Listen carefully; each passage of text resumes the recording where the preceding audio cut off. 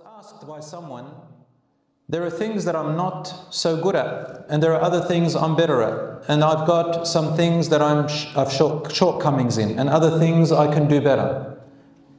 Surely is there only one way to Jannah? And the answer is Alhamdulillah. Allah subhanahu wa ta'ala has mentioned so many numerous ways for a person to go to paradise and be saved from the fire.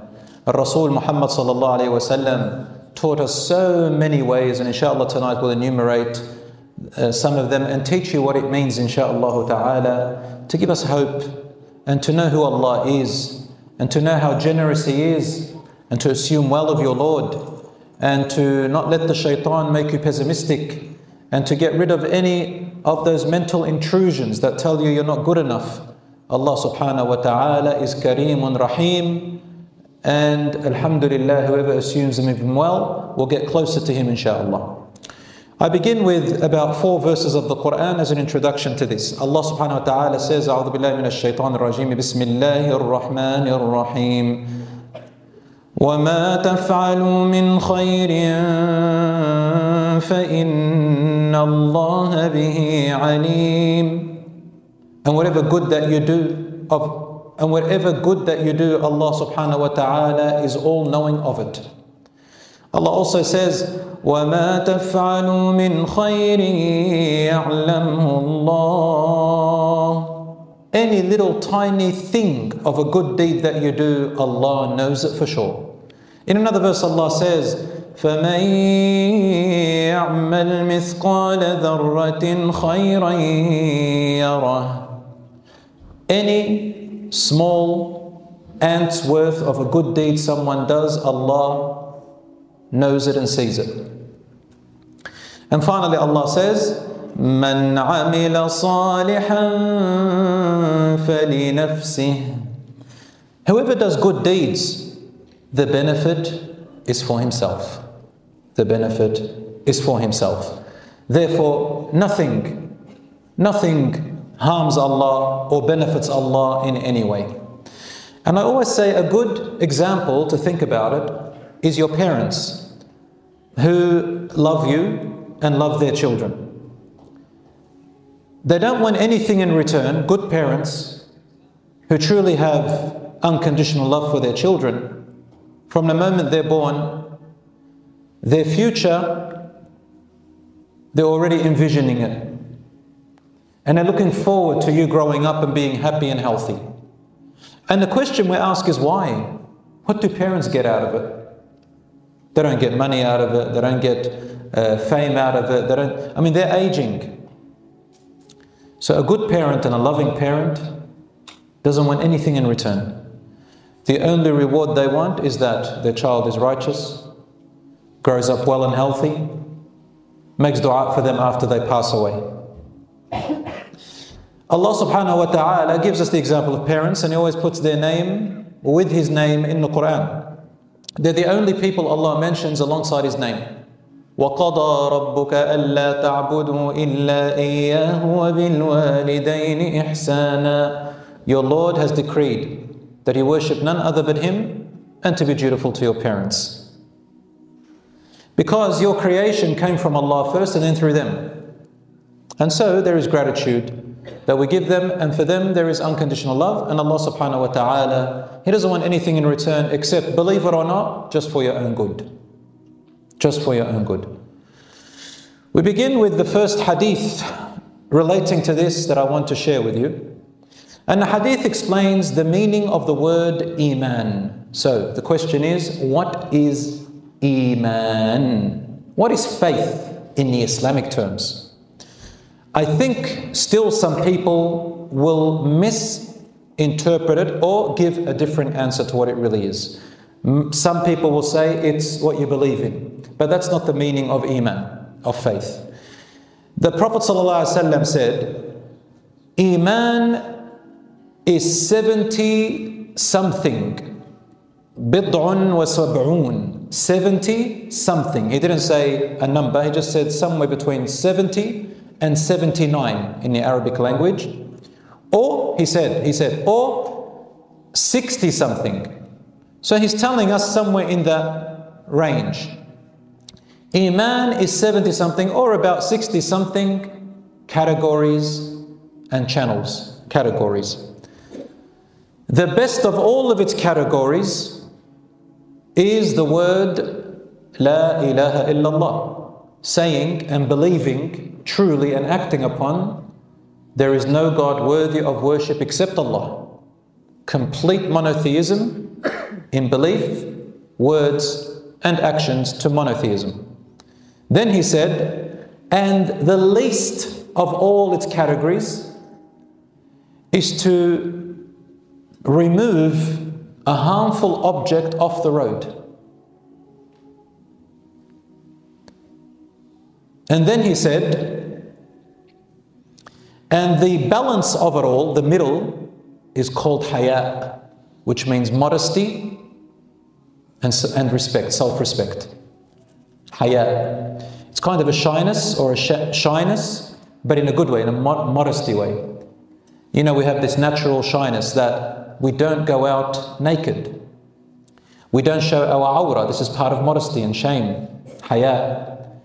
When we're alone, we know Allah is watching us and He told us there are angels around us. We get a bit shy. How can we do bad things while Allah is watching me? When we are alone with our spouses, we fear Allah. Allah is watching us. We feel shame. When we are doing business and we are able to cheat or to rip off someone and they won't know about it, but we have shame. It's called haya. All these examples are called haya, and it is the middle, the balance of all the 70-something branches or categories of iman.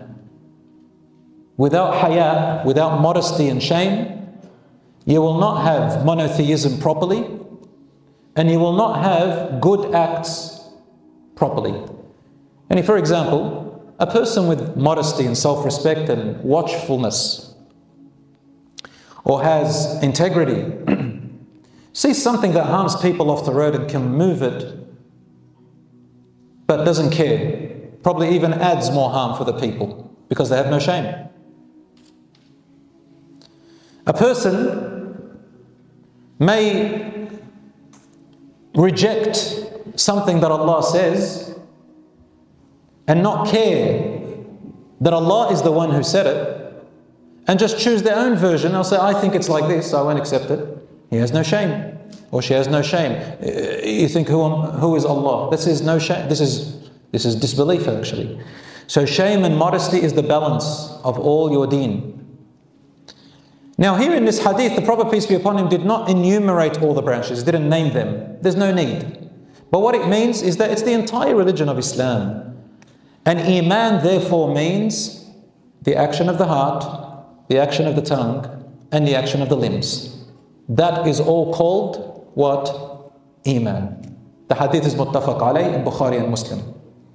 So now you understand, if you or I do any good act, no matter how big or small, helping someone, counseling someone, lending someone, giving someone, donating to someone, guiding someone, greeting someone, anything, a smile. All these acts are called in Islam, they're called iman, faith, on one condition.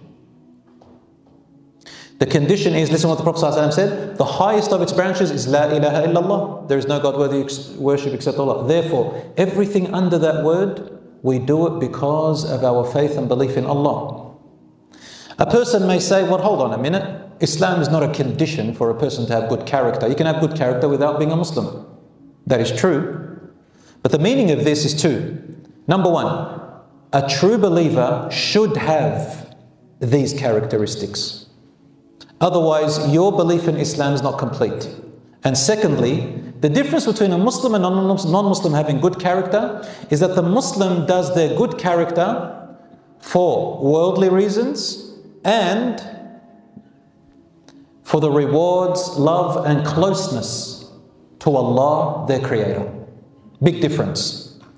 One does it for the sake of love and goodness. The other one does it for the sake of Allah first and then for the sake of love and goodness. For example, you might love your mother tremendously, and so you serve her and help her only because she's your mother. That's a virtuous thing. But you can add double and say, I help my mother because I love her, and at the same time to please my Creator Allah. When you want to please your Creator Allah, then you will do good things even against your own feelings. And you will stay away from bad things even against your own feelings. Because there is a huge reason why you should keep going on and doing good deeds. If the person who you do good deeds to does not repay you, or people harm you or hurt you with words, still a believing Muslim knows, well, at least my reward is not lost with Allah subhanahu wa ta'ala. Please don't misunderstand me. I'm not saying place your cheek on the ground for people to step on it. I'm not telling you turn the other cheek and let people ridicule you. This is disrespect to yourself. But what it means is that where any opportunity for you to establish peace, to avoid trouble, to do good deeds, to help someone change from bad to good, to avoid someone's harm for the sake of Allah, is the character of the believer. But if somebody attacks you, somebody denigrates you, somebody tries to take your right, a Muslim must be courageous and defend their right if they cannot avoid it in any other way. So both of them are iman. And that is called self-respect as well. My dear brothers and sisters, moving on now.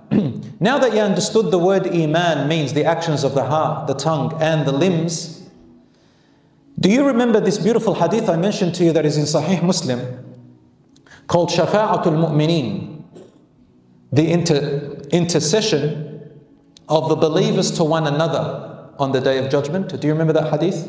Anyone remember when I mentioned it here in past classes? The intercession of believers to one another on the Day of Judgment. Yes? No? Hands up if you have. Shafa'atul Mu'mineen. Khalas, I might as well pack my bags and leave here. I'm just coming with another. Nobody remembers that. I think I've said it about 6 times. No? Hasbunallah. Yeah, that's all right. We'll repeat it. Follow me on YouTube. So everyone's going to TikTok and Instagram. You're not going to get much there. People cut off 1 minute of my talks and they take it out of context. And I'm looking, I'm going, why this part? Go to the original source. In YouTube, you'll see the whole context. And I think, inshallah, you'll learn a bit more. Don't follow my YouTube. Follow someone else's YouTube. But the point is, get the whole, learn more, inshallah. Forgive me, brothers and sisters, I don't mean to ridicule anybody. I'm just joking with you. But seriously, follow the YouTube to go to back to these lessons and teach others and give me some rewards and you earn rewards.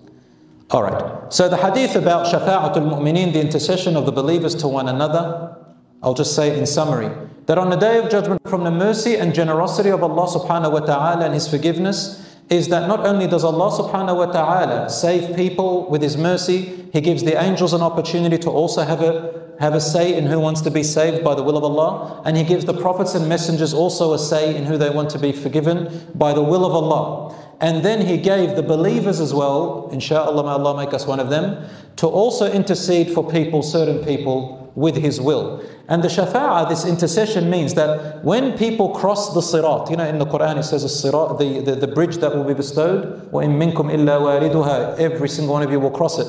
Once they make it to the other side, they're going to paradise. And then the believers will turn around and remember the people, the friends, the believing friends they used to have in this world.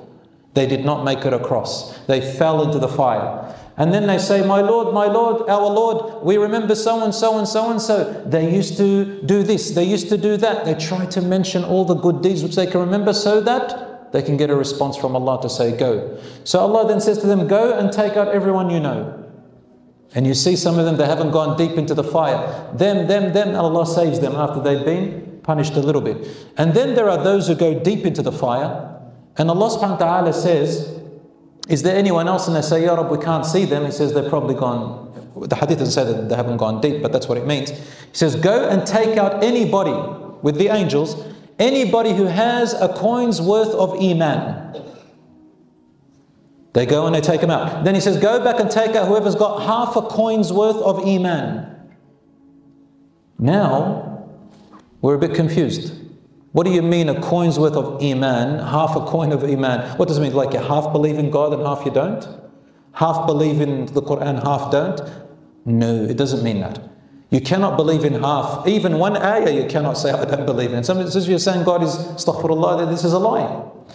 Iman, from this hadith now you understand, it is any tiny good deed that you've ever done while you are on Tawheed, on La ilaha illallah Muhammad Rasulullah.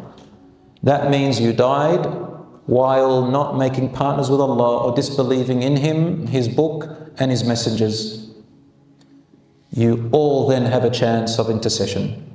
And he says, can you remember a tiny half a coin's worth of a good deed? Meaning, let's say you saw them one day walking from school and you saw your mate, your friend, you saw some glass on the pathway and he says, subhanAllah, someone might trip on this. I heard that I get rewarded from Allah. I'm just going to move it here for goodness and for the sake of Allah. Yani for the sake of Allah, number one, and also because you're a good Muslim, you move it off the road. Let's say that's the only good deed this friend of yours has ever done in his life. Nothing else. So long as he has died on true belief, Allah may allow you, if you are saved, to go and save that friend if you can remember one tiny good deed is done. And that is why, brothers and sisters, and obviously the rest of the hadith is that Allah then takes out a whole lot out of hellfire, out of His mercy. The meaning of this is always have good believing friends, brothers and sisters, because those believing friends are the only ones, according to our Islamic belief, will be the ones on the Day of Judgment who will remember you and they will vouch for you by the will of Allah to save you with His permission. Always have believing friends. Even if you have friends that are not so good or so believing, have righteous believing friends. They will remember you, bi'idhnillah, by the will of Allah. Anyway, I've just spoken about a Muslim belief here, of course. Non-Muslims don't know all about this until they learn about Islam. We move now. A pathway to paradise are so many, the pathways. A pathway to paradise is moving a branch of a tree that is thorny or in the way of people off the road. Why did I mention this? Because there's a hadith about it. The Prophet, peace be upon him, said, I saw in paradise, meaning that Allah let him see. In paradise, a man who is enjoying himself in paradise. He's enjoying himself and doesn't think about anyone else. He's enjoying himself and having a party. Because of a branch of a tree. Because of one tree branch. He took it off the road because it was harmful to others. In another hadith, it was harmful to the Muslims. Of course, there are other hadiths which say Muslim or anybody. And there are other hadiths which say even the animals, even the insects. You're probably walking and you see a colony of ants. And you could have stepped on it, but instead you avoided it for the sake of Allah, because they are creatures of Allah. Those ants could make dua for you, supplicate for you, or because of them you enter paradise.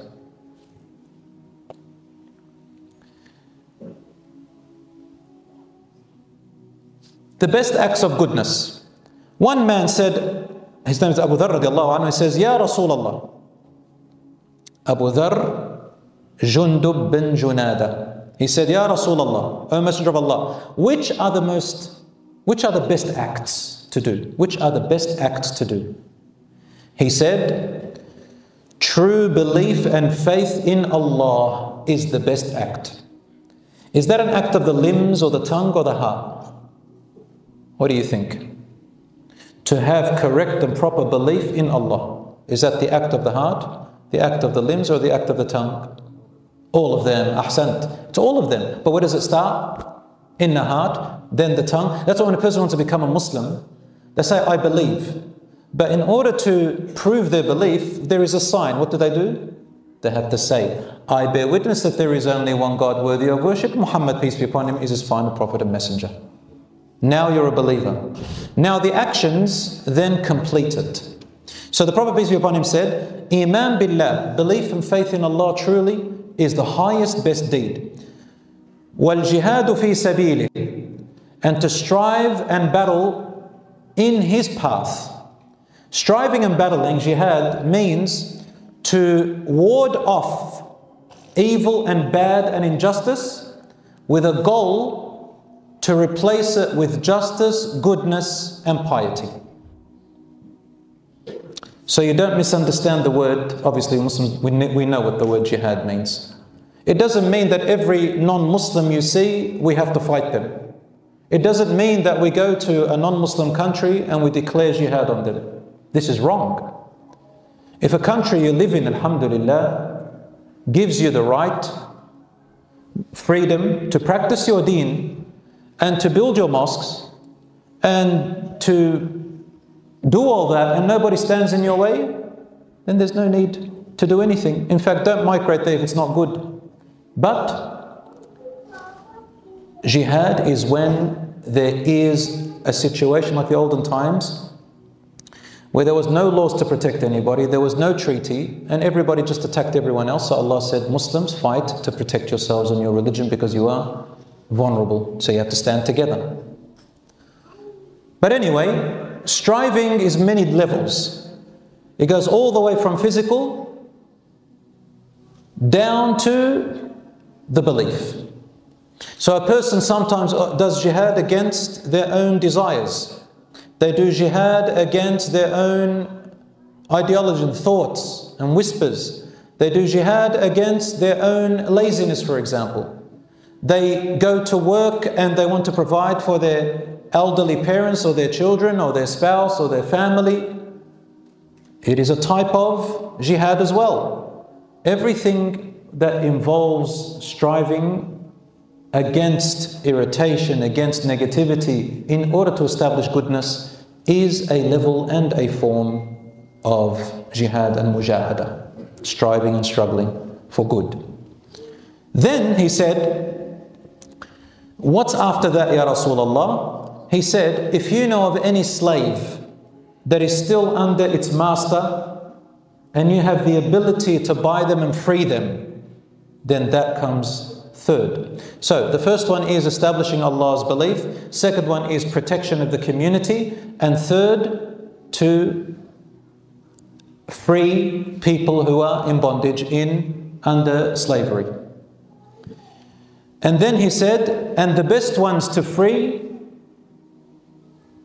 are the ones that people sell them for a big price. Now this doesn't matter to us right now. I'm just showing you the generosity of Islam. In those days, there used to be different types of slaves. Those who were very expensive and those who were cheap. And Islam encouraged to free slaves in many different forms and ways.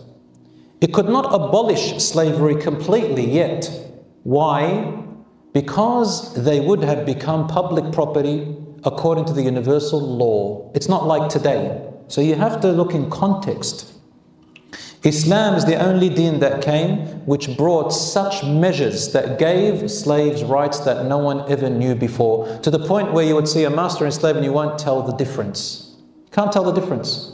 And they were encouraged to marry them if they can, and if they gave birth, they encouraged them to free them, and if they could get a skill, they were encouraged to free them and he could buy himself out. And we were encouraged that if we do major sins, we can go and buy and free a slave to get our sins to go away, and so on and so on. So Islam came to systematically abolish all of this as much as it can. So the Prophet ﷺ said, freeing slaves, they also are among the best deeds. He said, then what, Ya Rasulullah?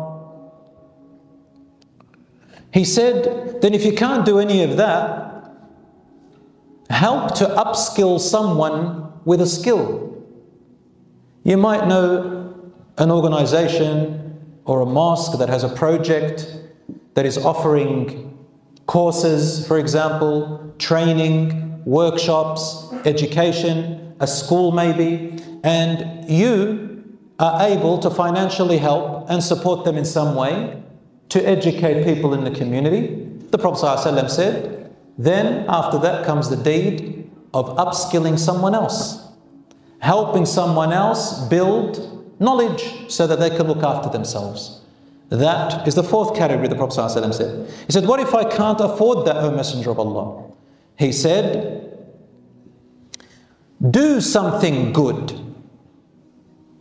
Do something good with your own skill. So you have a skill yourself. Maybe you do a trade. Maybe you've got a business. Maybe you have some resources, but you can't afford to upskill someone else. So then use your own resources and skills to donate a bit of your time and skill for some projects or for someone else.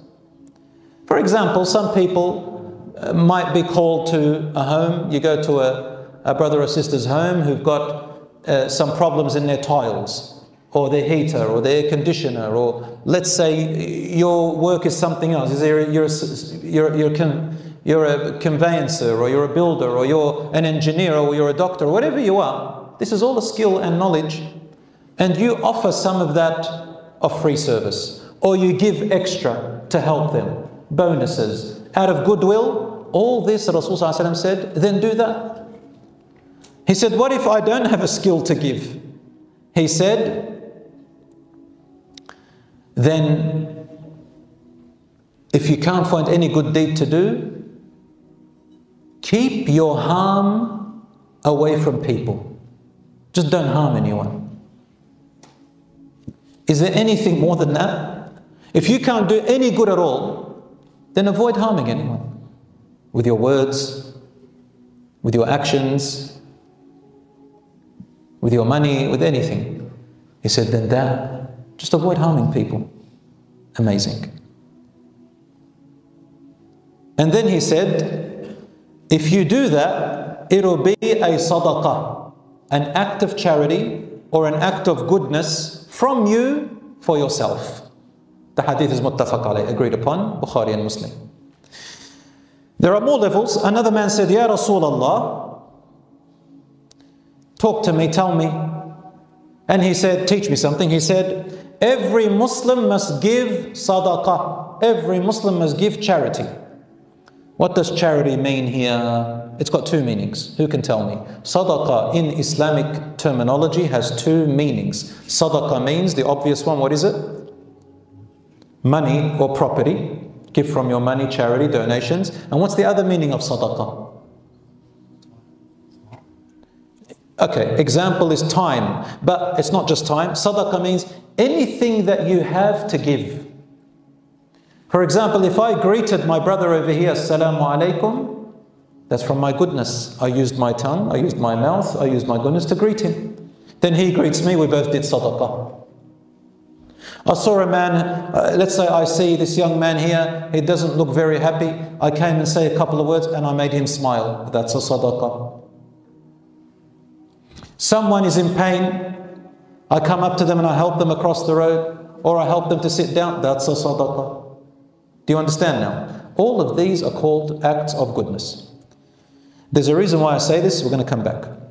So he said, O Messenger of Allah, what is it? He said, every Muslim must give sadaqah every day. And then a man said, O Messenger of Allah, what if he doesn't have a charity to give? Yani the man thought that it's only money. So then he said, يَعْمَلُ بِيَدَيْهِ, let him do something with his hands and benefit himself. Benefit himself is an act of charity. Yes, you can also be charitable to yourself. This body that you and I have, who does it belong to? Allah. So what are you doing with it? Why is it with you? Did you choose to have this body when you were born? Obviously not. So we as Muslims know, Allah told us, Allah gave it to you. So why is it with you? What are you supposed to do with it? Okay, worship Allah, but also the reason you worship Allah is for yourself, so that you can establish your identity and your closeness to Him. It's not for Allah. He gave you that body. Part of the reason is it is a trust. A trust. It's an amanah. We are entrusted with our bodies to look after it, to serve it, to feed it, but of course not to be stingy and not to be selfish. So the man said, Ya Rasulullah, what if I can't give to others? He said, then work with your own hands and give yourself. Meaning, don't become a beggar. Don't go and be a burden on others to give you. Go out of your way. Don't be lazy. Do something to feed yourself. Why is that an act of charity? Number one, you are looking after the body Allah gave you. And number two, you are avoiding burdening others. You are not a burden on the community. That in itself is an act of charity for yourself. Would you get rewarded for? What do you need more than that, brothers and sisters? That's amazing. Do you remember when I spoke about Umar ibn al-Khattab? He entered the masjid and he saw a young man sitting there praying, reading Quran, making zikr. Do you remember that? Hands up if you remember that. 1, 2, 3, 4. Good. The rest of you, go on my YouTube. Now, he entered and he saw this young man praying, doing dhikr, Quran. And he said, he asked, who feeds this young man? Who looks after this young man? He's sitting here all day, all night in the mosque. To us, we think, whoa, he's a great Muslim, man. I wish I could do that. But Umar al-Khattab saw it differently. He said, who looks after him? Surely he has to eat. Surely he has to clothe himself. Shelter himself. He said, wallah, his older brother, ya Amir al-Mu'mineen. His older brother. He said, his older brother is better than him. His older brother is better than that man sitting in the mosque all day, all night. Then he went up to the young man and nudged him and said, get up, go and work and don't be a burden on others. Islam did not create sickness. Amazing.